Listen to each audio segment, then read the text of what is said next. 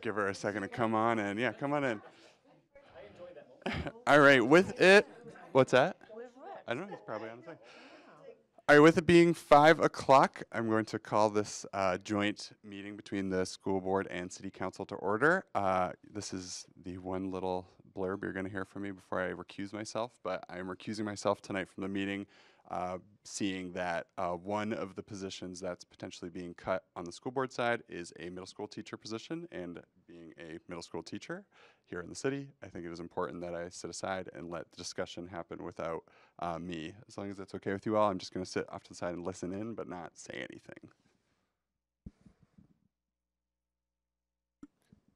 I ought to try that trick sometime, sit on the side and not say anything. I'm not sure that I would succeed. That's not that funny, everyone. So we might be able to raise money to fill the budget gap. I don't know. For those that don't know, Dave Witham, city councilor here in the city, and deputy mayor, again, Councilor Girding, recusing himself from this discussion. So I thought I'd just... Mayor Girding, yes. I'm still not used to that, so I will get there. Thank you, Councilor Gibson. So... this is very informal tonight. It's conversational in nature, but that being said, we are being televised, so we have to add a little formality with this. So without objection, just if you want to speak, just get recognized, and we'll make sure we get the mic to you so that you can be heard by those that are watching, and just helps with the clarity here. I think that'll be helpful. We didn't do a whole lot of preparation for how this would roll this evening, but we've done this in the past. I thought it would be helpful if the superintendent would like to get us started with kind of where the school board is, and Madam Chair, if you want to jump in, feel free, just in terms of where the school department is in terms of its budget preparation. I know you had a budget workshop this past Saturday morning. And then after that, I think I'd like to have city staff, probably finance director, deputy city manager Smith, give us an update on sort of the tax cap, where that stands, and help us out with a general understanding of some other budget numbers that I think would be helpful for the discussion. And then we'll open it up to the group for conversation from there, if that works for everybody. I don't see any objections. So here you go, Lou.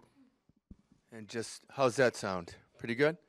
Okay, we did have a workshop this past Saturday. I think it was about a 3-hour long workshop, and we talked about two different budgets, a recommended budget and a tax cap budget. And I'll start with the tax cap budget. And first of all, I want to say thank you to Bob for squeezing us in tonight. It's greatly appreciated. He's a busy guy, and he did a great job of squeezing us in. So I just want to start off with the tax cap budget. Based on information we got from the city, the tax cap is $836,047. And that's based on the CPI, which is 4.1. And that's the only thing that can be considered this year, because I believe you're going through a reassessment. Correct? I get that right? Yep. And so I wanted to let you know that our projected revenue not raised by property taxes for fiscal year 25 is $10,381,308. That's the revenue side of it. And it's projected that the school district is going to lose $341,128 in state revenue. So that's declining. And it's also projected that the district will lose $47,588 in revenue for fiscal year 25. So when you add those two up together, it's $388,716 that we'll lose in revenue. And so when you deduct this loss in revenue, which is, again, $388,716, the tax cap budget limit amount, you take the $836,047 minus that 388 and some change in revenue, and that loss of revenue represents 1.9% of the tax cap. The net, essentially what we can expend, is $447,331, which is roughly a 2.2% increase for fiscal year 25. So again, I took the 447,331 and divided it by last year's net budget of $20,292,392. And so we know the CPI is 4.1, and this amount, when you look at that total amount, it doesn't fully cover the salary increases for school personnel, as well as the district's contractual obligations such as fixed and operational costs, electricity, heat, water, and things like that. So that's the tax cap information that I shared with the board on on Saturday. And then the recommended budget. So the budget process started about a month and a half ago. We've had lengthy discussions with the administrative team, which is composed of all the principals, the facilities director, CTC director, all the lead administrative team members were there, and Katie obviously was involved with that. And we had some hard, conversations around how we're going to, what are we going to do here? And so what we decided to do is give you a recommended budget. What we feel is recommended to provide an adequate public education in Somersworth. So this budget, the recommended budget, was developed with input from teachers, the building administrators, and central office staff. And so it was really focused on real student learning, social, emotional, and physical needs in a post-pandemic world. And I know you hear that a lot, a post-pandemic world, but the pandemic has really impacted public education in many, many different ways. So the budget that we're proposing maintains current level of essential programs and services for all students.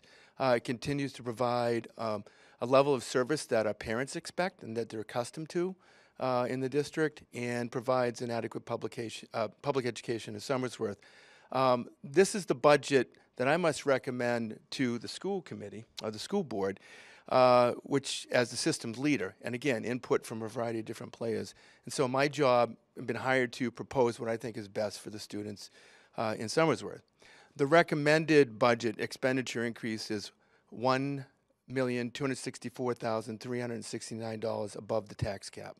So when you consider that with the $447,331 associated with the tax cap, that's an increase of $264,396 above the tax cap. So what that means is that would be an 8.4% increase. Okay, so I have a range here for you to think about.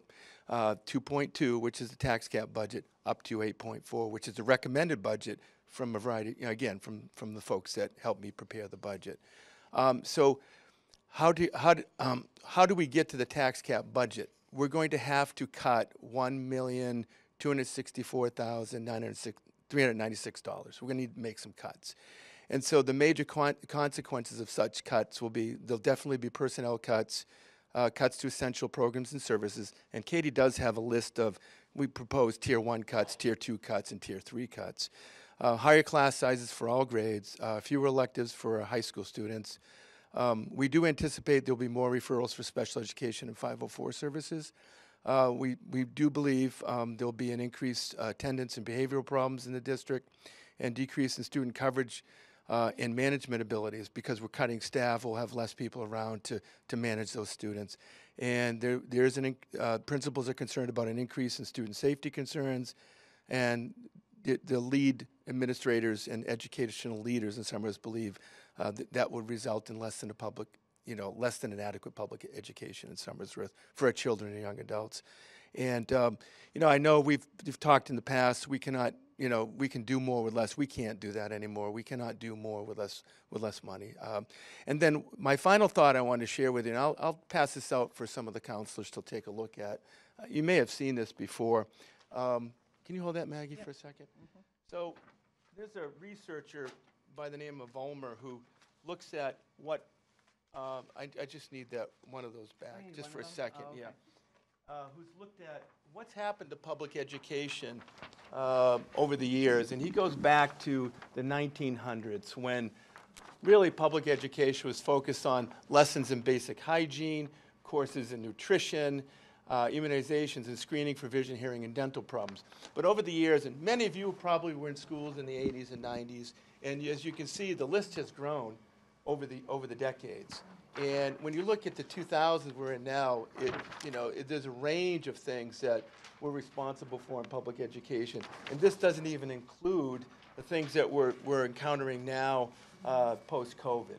So I just thought I'd share this with you. It just gives you a perspective of what we're confronted with in public education. Let's see, when I was in school, back in the 70s, there was a focus on special education, drug and alcohol abuse, parenting education, African American studies, women's studies, talented and gifted programs, right down the line. In the 2000s, now we're dealing with bullying prevention programs, body mass index evaluation, eating disorders, suicide awareness, steroid abuse, media literacy training, computers, technology, health and wellness programs, online reading requirements, all kinds of things that didn't exist when I was in school. Of course, I never thought I'd say that when I was in school, but the reality is things have changed dramatically, even 40, 50 years ago when I was in school and some of you were in school. So that's my presentation to you tonight. I know you have lots of questions, you want to have dialogue, but that's kind of the 60,000-foot view, so to speak, of where we're at in the district. Maggie, I don't know if you have anything you want to add to that, or any other board members. No, I think that's a lot to digest at first. I think we can kind of start the discussion. There's a lot of information. It's just, going into my 7th and 8th year, this is the most devastating that we could be able to survive of sustainability. So just working towards solutions and, working what can happen, and just ready to hear people's thoughts. Yeah. Thanks, Maggie. I think for the benefit of just, again, good background, it would be valuable to have city manager or deputy city manager just kind of, again, articulate, particularly for those that are not in our seats, to understand how the tax cap works, how we formulate it. The superintendent spoke about the fact that we could not take into account new assessed valuation this year, a little bit on that. And I think also helpful for the conversation, I did ask the city manager earlier today, just in terms of for every 10-cent increase on the tax rate, how much more money can we spend? It's a good barometer for the conversation. So I guess Scott's going to take it. Thank you. Sure. Quick answer on that. 11,500 would impact the tax rate by 10 cents. Every every $115,000 would by 10 cents. The tax cap, so keep in mind what the tax cap is it limits the amount of property taxes that the community can raise each year to support the budget. Property taxes are basically just your budget less your non-tax revenues, and then you need those property taxes to balance the budget. I think everybody's aware, but there's 4 components to the tax rate. There's the city portion, there's the school local portion, the school state portion, and the county portion, all subject to this tax cap. And what we do is we take the prior year's amount of property taxes that were raised, which last year was approximately $33.5 million, and you multiply that by the CPIU. We use the year-over-year CPIU, so we're using what it was at the end of 2023 and applying it to this budget. That came in at 4.12%. And so that means when you do that arithmetic, the total amount that the city can raise the property tax is by $1,382,000. And the way that gets divvied up, this was set in motion when the tax cap was first enacted, and City Council took action to give some direction on how we were going to compute this, because it's really just a tax cap on the total amount of property taxes that can be raised. So what was determined initially in order to try to come up with some semblance of continuity on how we develop it, the City Council decided that the school would be responsible for the school local portion and the school state portion, and the city would be responsible for the city portion and for the county portion. So any impact on the county portion right now has a bearing on the city's portion of the budget. We have to either absorb it, or if they're under the tax cap, it provides additional room for the city side of the budget. So for example, on this county side right now, based on the estimate, they're over our tax cap by approximately $2,500. So we have to account for that on the city side as we go through that. So basically right now, as the way that's divvied up, this $1,382,000, the city's budget can go up $420,000, school local $750,000, school state by $85,000, and the county by $125,000. And that's kind of how we divvy it up. The difference this year is this net construction value. That's been something that has been discussed a little bit. Is under the limitation, there's two limitations there. There's 7.41B and 7.41C. 7.41C is the budget limitation with annual changes in assessment. So that's just our typical year-over-year changes due to new construction, whatever that would be. And under that section, you can raise the real estate taxes raised from the prior year by a factor no more than the change in the National Consumer Price Index urban, and then also by applying the prior year real estate tax rate to the net increase in new construction. And that's defined as new increase in new construction is defined as the total dollar value of building permits less the total dollar value of demolition permits issued for the period of April 1 through March 31 of the preceding budget adoption. And what that means is basically if I come to the city hall and I file a building permit to build a house, and the estimated value of that house is $500,000, we would include that $500,000 and multiply it by the prior year's tax rate and get additional room under the tax cap. If there's demolition, it would reduce that $500,000. Unfortunately, under 7.4.1b, the budget limitation in a revaluation year, which we happen to be in a revaluation year, the real estate taxes raised from the prior budget year shall be increased by a factor no more than the change in the National Consumer Price Index urban, et cetera, period. And that's where it stops. So that's why this year we're just using the national CPIU. So that's how it's been presented. So that's kind of how it gets calculated. And then at the end of the day, you're just taking what your estimated property taxes are for each component of the budget and matching it up to what your total amount you can raise. And the delta is whether you're over the tax cap or under the tax cap. A question that I have of Scott, and then the superintendent, I'll pass the mic. Scott, if I could, a question about the building valuation, whether you build new or demolish. I'm guessing that typically we build much more new than we demolish. If we were able to include that, and I understand because of the restriction we cannot, but if we were able to include that, any sense of what that would be? Is it tens of thousands or is it hundreds of thousands? I mean, what's our experience been there? Well, recently it's been hundreds of thousands. I wish I had my last year's with me because obviously there's been a big building boom the past few years, so that's created a lot of room under the tax cap for us in the prior years that we're not seeing this year. So it would be substantial. A question for the superintendent. When you talk about already committed monies because of contractual obligations or things like lights and fuel, is that the $400,000 that you were referring to, or is that something different? So the $447,000 that I was talking about,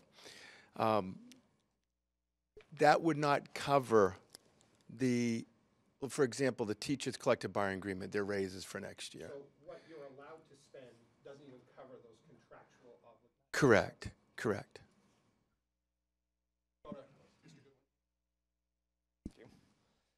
A couple of follow-up questions for Scott. And apologies if this is obvious, but why is new construction not allowed in a revaluation year? Is that state, or is that just the way our charter is written? That's the way the charter's written. But there's no reason that couldn't be changed. That's just the reason, that's the way it was set up. Yeah, that's what was adopted. So the charter can always be changed. I know some of the cities have amended their tax cap process, their tax cap of the way it's written. Yep, and is it a fair assessment to say, I mean, obviously there's always budgeting challenges, but the severity of the budget shortfall this year is more or less a one-year issue because we can't count new construction, and that sort of a more normal gap might exist in following years?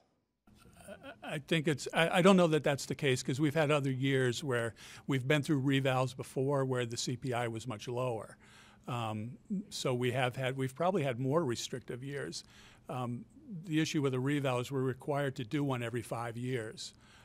You may be required to do it sooner depending on how your ratios are, but it's going to be at least every 5 years that we'll be confronted with dealing with this and having to do a citywide revaluation. And I guess to follow up for those which are more senior in the public process here than I, is this something that happens pretty much every reevaluation year? Is this conversation? I don't recall it ever before. Okay, just by way of construct. And then just a quick follow-up on the shortfall. So the roughly $400,000 shortfall is the bare minimum shortfall under the tax cap? When you discount, This is inconvenient. yeah, I know, I understand. So that 447,000 is real cash that you can expend on public education. It's real money that you can apply towards your operations. And so what I'm saying is that amount is not going to cover the needs that we have. It won't even cover salaries. So that's why we're looking at some pretty massive cuts. We're looking at laying off some people. We're looking at program cuts. We're looking at educational program cuts. And so that's basically what we decided as a group to bring forward. I know, Katie, I don't know if you want to mention the tier system just to give some examples of what we're looking at in terms. Oh, you have a handout. Oh, it's good. Great. Thank you. Go ahead. I'm going to you need the mic. Up.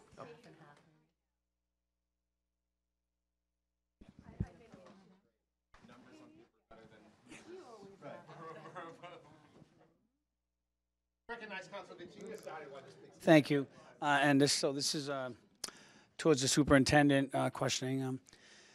I know you just mentioned, I don't want to be repetitive, but what is the number for the salaries? I mean, I'd like to see a number for the salaries if you had it. Oh, okay, if it's coming. It's right here. And then maybe, and maybe you have it right here.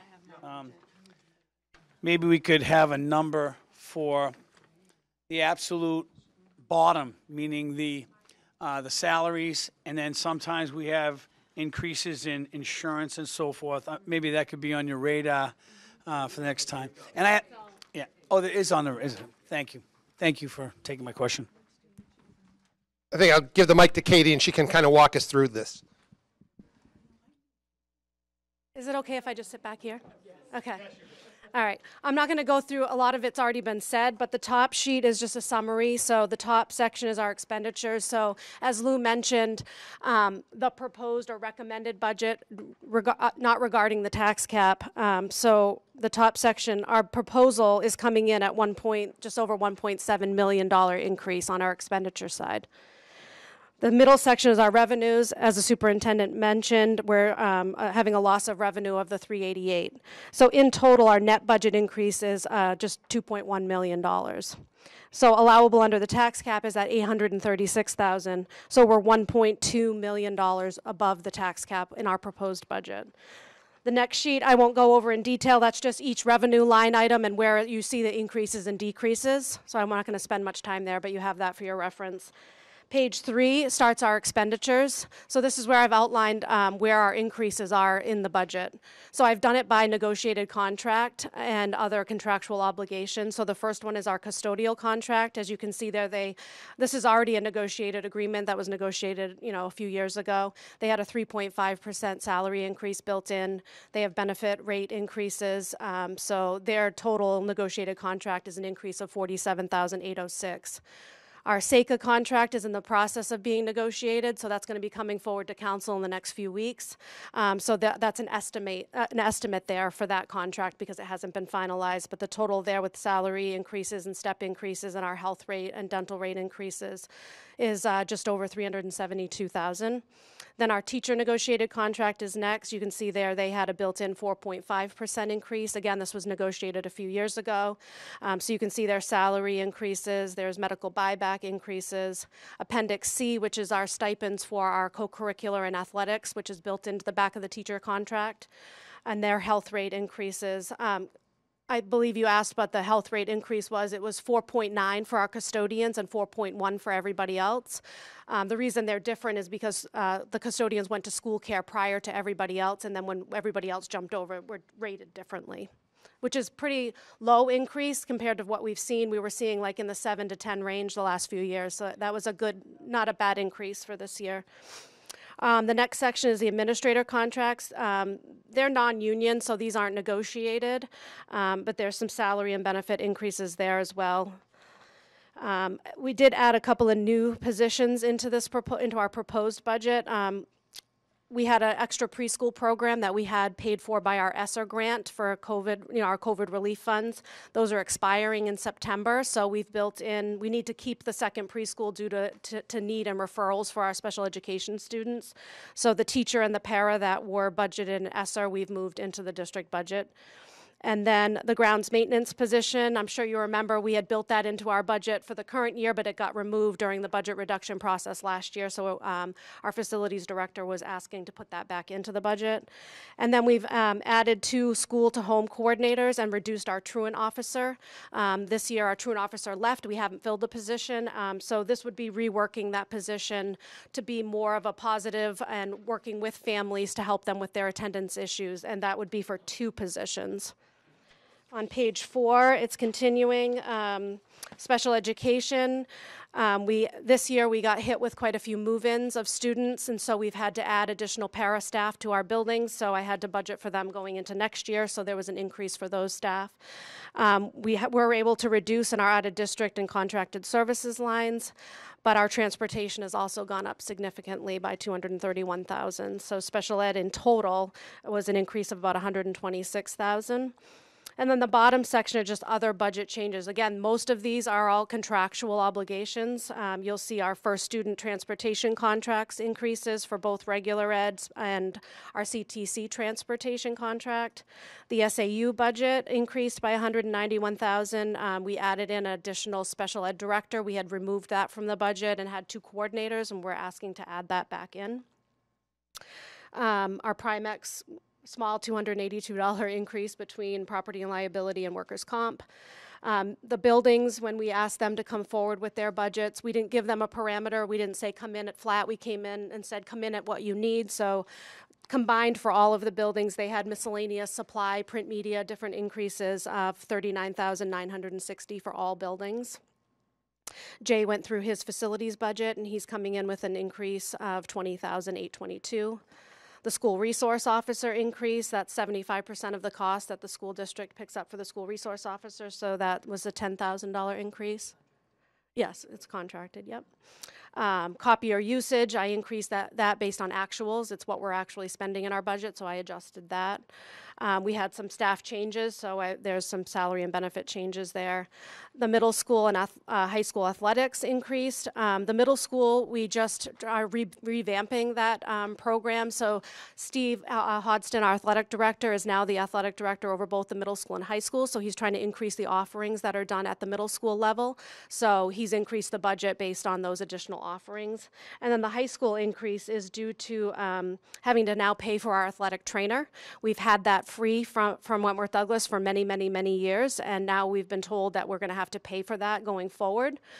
So the original proposal was about $25,000 that they asked to add to our budget for next year, and then there was going to be an increase each year after.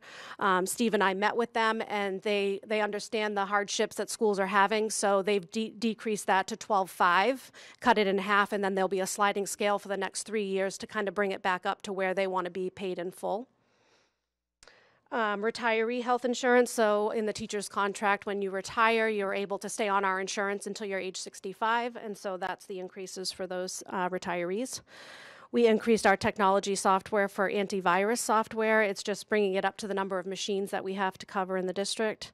And then there's some reductions here. The debt service went down by $12,000. Our copier lease, we just redid it last year, so we had some savings there. The supplemental appropriation that you approved for us for this year, I was able to release some of that money because they were one-time expenditures that we won't have going into the budget process for next year. And then we have 3 teachers that are retiring this year, so every year when we build our budget, we build it based on a master's step 7, like middle of the road salary, and a two-person health plan when people retire for their replacement, so there's an adjustment there. So as you can see, our total proposed increase was the 1.7, as I mentioned. Then the last page goes over our reductions in order to meet the tax cap, or as the superintendent mentioned, the tax cap budget. So we did it in 3 tiers. So tier 1 would be items we felt we could remove with the least amount of impact. So we're going to zero fund the tech computer hardware line and just not buy any new tech computer equipment for next year. We took all of the $40,000 that I mentioned that the buildings came in with for their increases, and we level funded them for next year, so they won't get any increases in supplies or print media.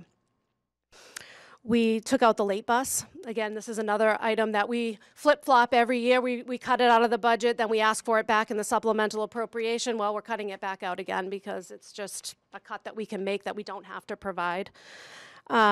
We reduced a 0.5 Maplewood building aide, middle school case manager, and the grounds position. Again, we took it back out. Tier 2 reductions are reductions that will have an impact more significant than the first tier. We may have to look at other ways of providing the service or providing the program, but we you know, in order to meet the tax cap, this is what we went with. So the SYC program will be removed. It's a net of 100,000 because, as I'm sure you remember, we have a budget of 290. We have revenue that comes in also to supplement the program of 190. So that would also be removed, the 50,000 contribution from the city, as well as the $140,000 that the parents pay for the program. I do want to say something here about this.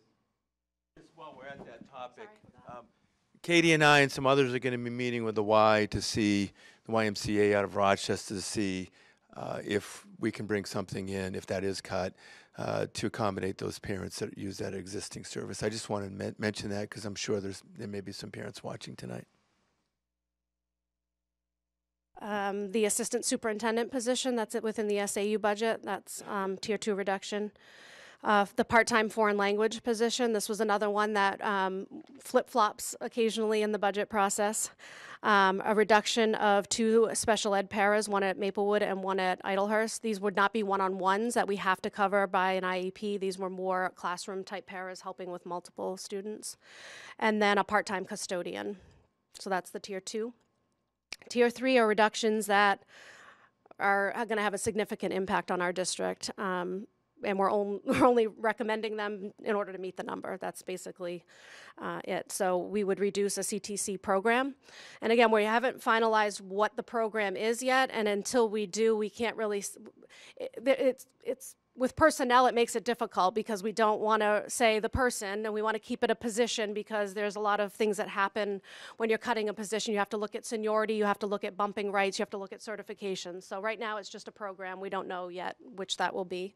A high school program, a library position between the middle school and high school. So we would reduce one of them and they would share one between the middle school and the high school. Another building aide at Maplewood. The 2 school-to-home coordinators that I mentioned that we were adding to the budget, those would be removed, and a middle school classroom teacher.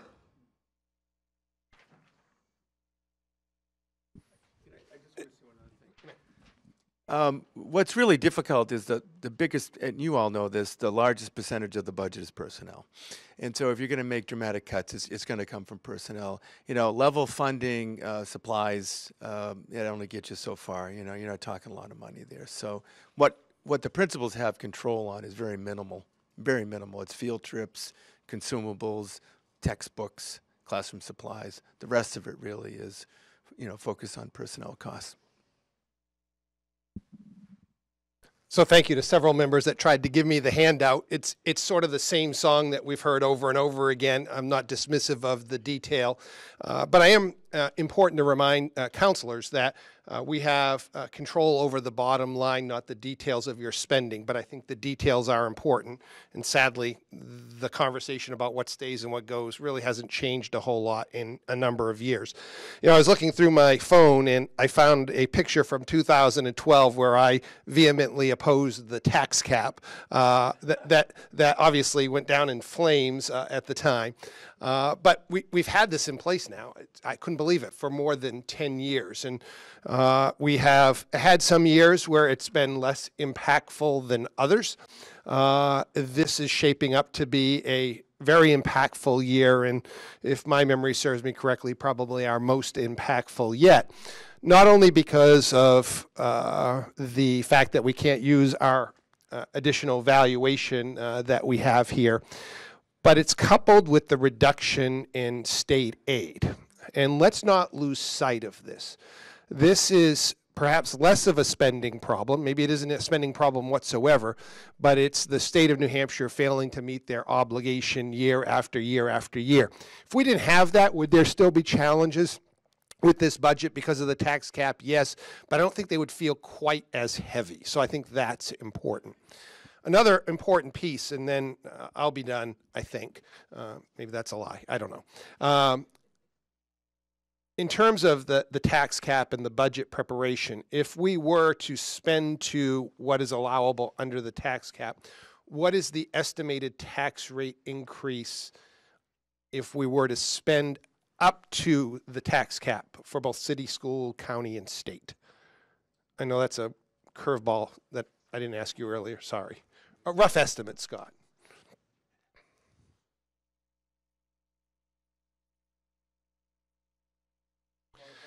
Yeah. Yeah. So as the city manager prepares his budget, so he's yet to finalize the city side. That gets submitted to us by March 15, I think is the date. The budget that gets presented, city, county, school, and state, is going to have an estimated tax rate impact on the property taxpayer here in the city. You know, typically it's around $1, $1.30, $1.40, something like that. So we're at about $1.20 if we spend up to the tax cap. And then, no, the whole thing. The whole thing. So, right, so the tax cap is keeping that down a bit. We're higher than that last year. So,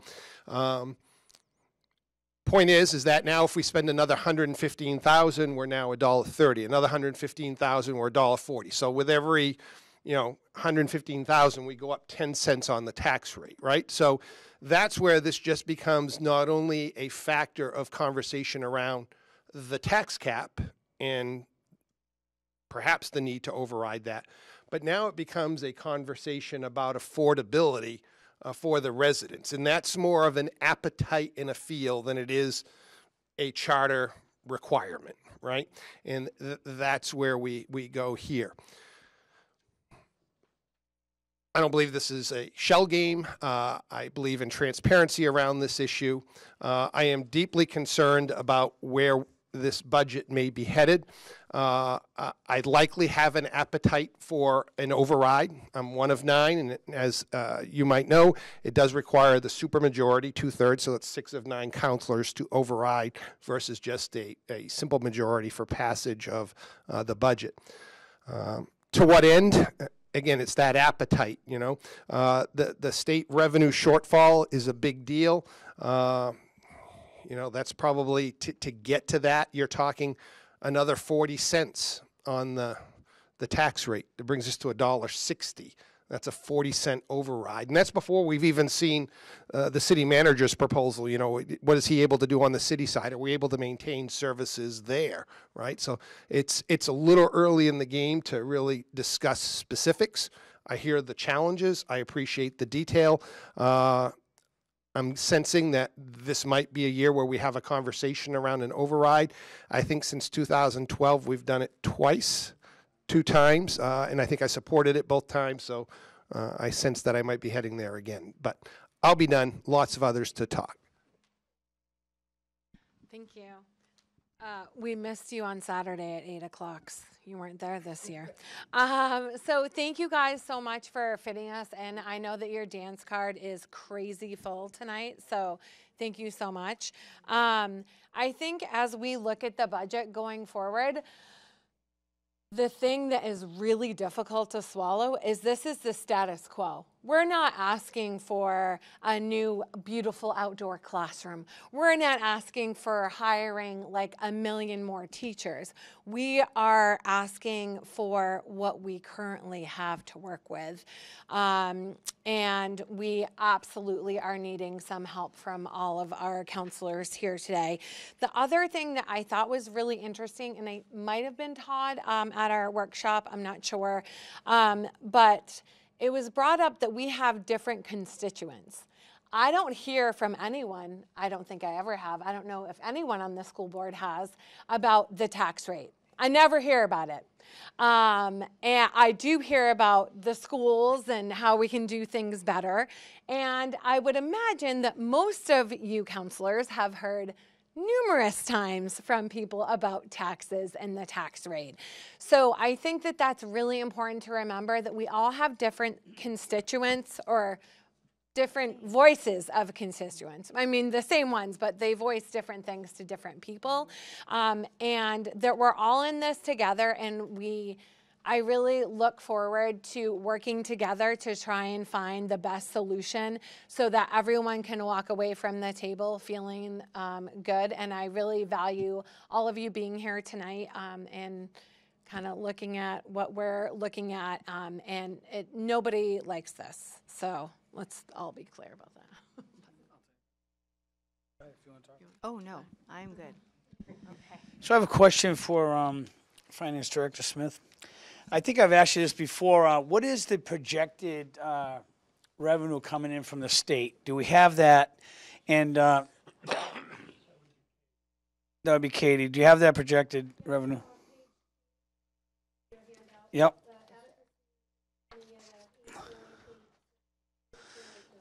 Okay. So you're saying that, okay, so at the end of the day, this, like last year, the state gave us, I don't know, what was it, 2.9? For the additional. Okay, 1.9, right. It was 1.9. Right. So what will we receive from the state, or is it going negative? Is that what you're saying? If we could stay close, so I can, because I want to. So the way it works is they will give us an estimate by September 15th of this year to build our budget. Then next year, they give us the finalized amount based on our year-end reporting. So in June, when we finalize our year-end reporting, we give them our free and reduced counts, our student enrollment, our average daily attendance of our students. Then they revise the estimate, and then they give us more money next year. But by then, we've already cut our budget. And the only things we can bring back at that point are usually capital projects or one-time expenditures. So what is going to be that increase? That's what I'm not understanding. Okay, so we are losing. Okay. And so just I know I'd asked the finance director, Scott Smith, for asked him about questions that dealt with, didn't the state have to give us a number instead of a guess? I thought that went to court. Maybe you can't answer that question, but again, it's more a question for the school, but they do give us a number. The issue isn't that we don't get a number and get a final number. The issue is the timing of when we get that number. Right. So they give us an estimate. It's actually, it can be really frustrating because quite often, like what happened last year, they give an estimate that's quite a bit lower than what the actual came in that would have been useful during the budget development process, and could turn down the heat sometimes on trying to develop that budget. So it makes it very difficult, I think, for all parties to plan. We have similar issues on the city side. It's just a much smaller number. So it doesn't impact the same way that it does on the school side. And thank you for that. Maybe this will go to the superintendent. So have you heard that? I thought there was a court decision, and I'm a state representative, and I'll be finding out definitely this week. I thought there was a court decision that said that they mandatorily had to give you, but it could have been appealed. I'm not sure. Do you have anything on that? Oh, you're talking about Adequacy. That's what I'm talking about. yeah, that's most likely going to work its way through the courts again. But in terms of how we budget, we're given the estimate, and we have to go with the estimate. Yeah. I do want to say something about state funding because I agree with what you said earlier about state funding. You know, what frustrates me is the tax cap comes in at the $894,000 roughly. But when you lose revenue, that's calculated into your overall tax cap. And so it's extremely frustrating when 1.9% of that total 4.1% is not allowed to be used on students. And so, you know, I keep going back to that because that's important to note, that the lack of revenue really puts us in a bind. And I'll say another thing. I've been around for a long time, and I've been around when I was in high school when special ed came out. It's never been fully funded. That's extremely difficult. And when I was on a local school board in a town, when I was a younger man, we lobbied hard for increased funding in special ed. It still hasn't come to fruition. And the other thing that the state does, they have was formerly known as catastrophic aid, where you have a high percentage of students that are identified that are going out of districts. That's never been fully funded by the state. And so in some years, the funding's 82% of what you're eligible for. In other years, it's 67% for what you're eligible for. So the reality is federal and state, which we pay federal taxes, doesn't come back to relieve the local taxpayers. And that's what is extremely frustrating for me. And I've seen it for many years. Since I was past the mic of frustration, I'll just continue on that, right? So, and then money that we raise through taxation can go to help fund students that don't go to school here in Somersworth, that choose a private alternative. So, and then the state will give you a little bit of money, which I would describe as feel-good money. But if you really know about it, it doesn't feel good at all. It feels like you're sticking toothpicks in my eye. Stop, right? So for those watching at home, yes, I'm kind of slamming the state government because this is just another year where we have a reduction in state funding. And giving us, to Councilor Vincent's point, they give us a perhaps artificially low number, but you can't gamble with that, right? You're forced into that corner. So it makes it very, very difficult. And unfortunately, the feds can pass the cost to the state can pass the cost to us, but it stops here, right? We have one choice: either don't fund it, cut positions, cut programs, this, that, or the other thing, or we can pass it one more, and that's pass it to our property taxpayers. And therein lies the rub that makes me mad every year. I tell you every year that I hate the budget process. This is why, right?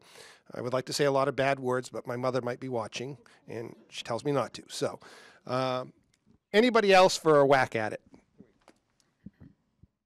Thank you. This was incredibly helpful. I just want to clarify a couple of things, and thank you for clarifying already. So I'm looking at the 2.2 increase that would be allowable, and then the 8.4 increase that's the recommended budget.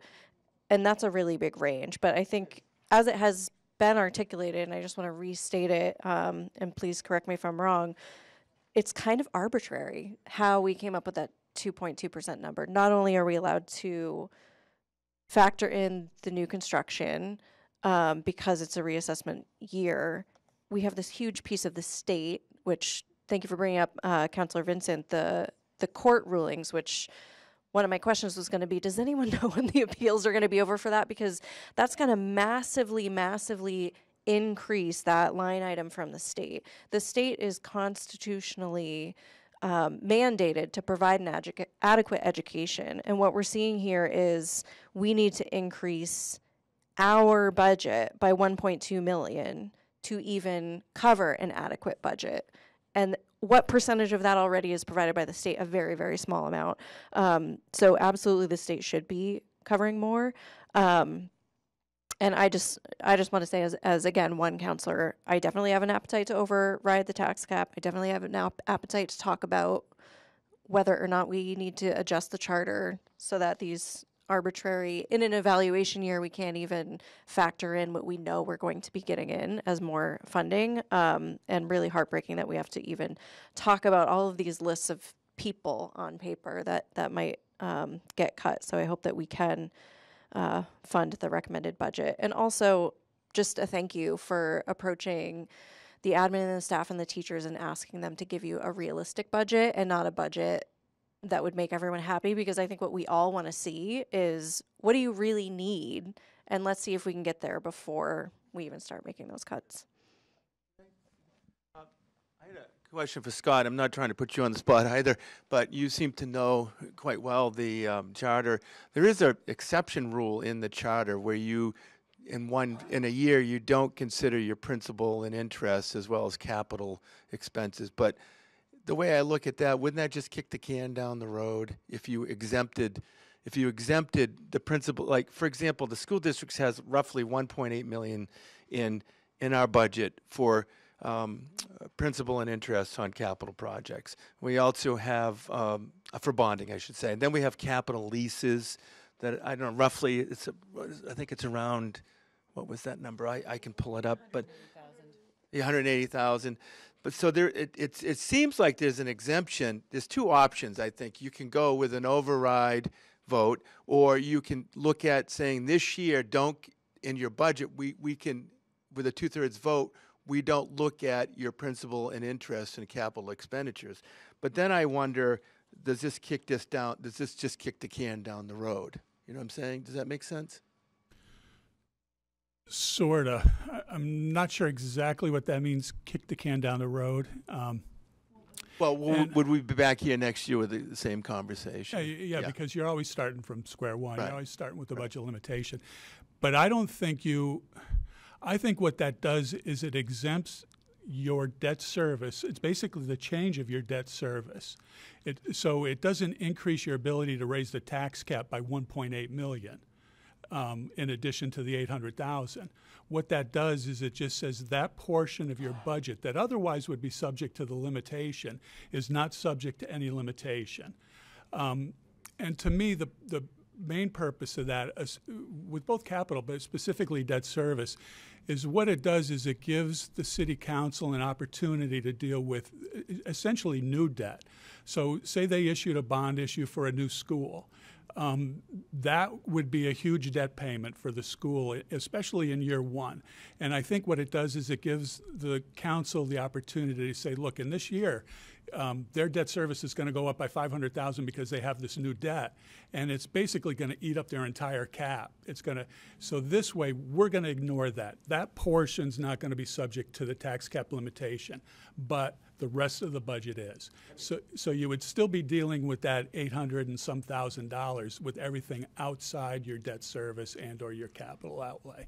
And that just makes, because they always have that ability then to just do a total override, which is all bets are off. The budget's not subject to the limitation, and the tax rate, the tax amount can go up as much as the city council is inclined to allow it to do. So.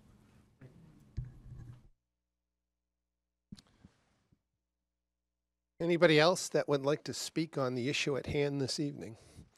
Again, we're very early in the process, right? There are a number of public hearings, both on the school side and the city side, which will be coming the public's way in the coming months. And I think I can speak for the school board here. We value the public's input. Please come and speak about the budget, whether you support it or not. It's good to hear about that. Again, most typically, nobody comes to speak about the budget, right? So there's very little guidance provided for elected officials, and I think we welcome that guidance. Again, the city manager will continue to develop the full budget. That includes the school budget bottom line.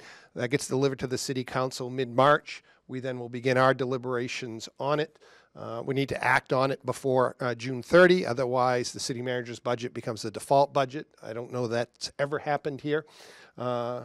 Despite maybe Mr. Belmore's desire. But typically we'll address that in fairly short order once it's in our hands.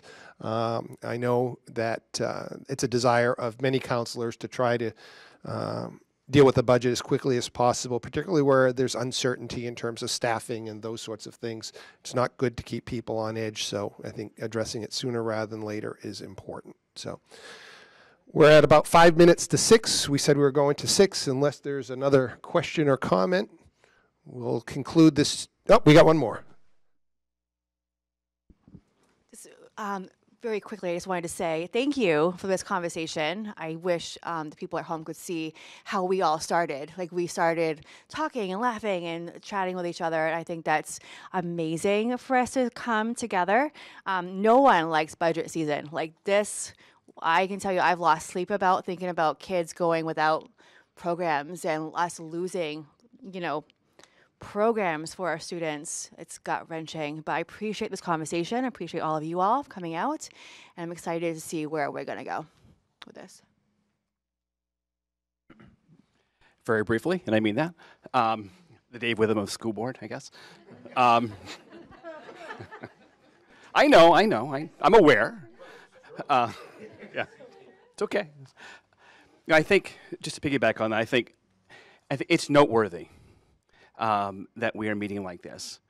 And it's not the norm throughout the state for both bodies to meet like this and to seek to understand each other. And I think that's what the people of Somersworth both expect and they deserve. And I'm confident that I recognize that the school board has a very important role, so does the city council. But the city council has a broader role, and we recognize that. It's education, but it's not just education. It's public safety. It's the infrastructure. It's recreation. It's others, water, sewer. So we recognize that. But I'm confident that we can come to a common ground, however, albeit imperfect. And I appreciate the thoughts of the potential override and the thoughts regarding the city charter. I was not for that either, by the way. My thought process was that I can affect the budget via the election, right? But we are living with it right now. So I appreciate everyone here, and we were elected by many of the same people, right? But with perhaps some different angles, different thoughts, school board, city council. So I did say I would be brief. I'm done. Thank you very much. Anyone else? Going once, going twice. We will stand in adjournment until we meet again. So thanks, everyone.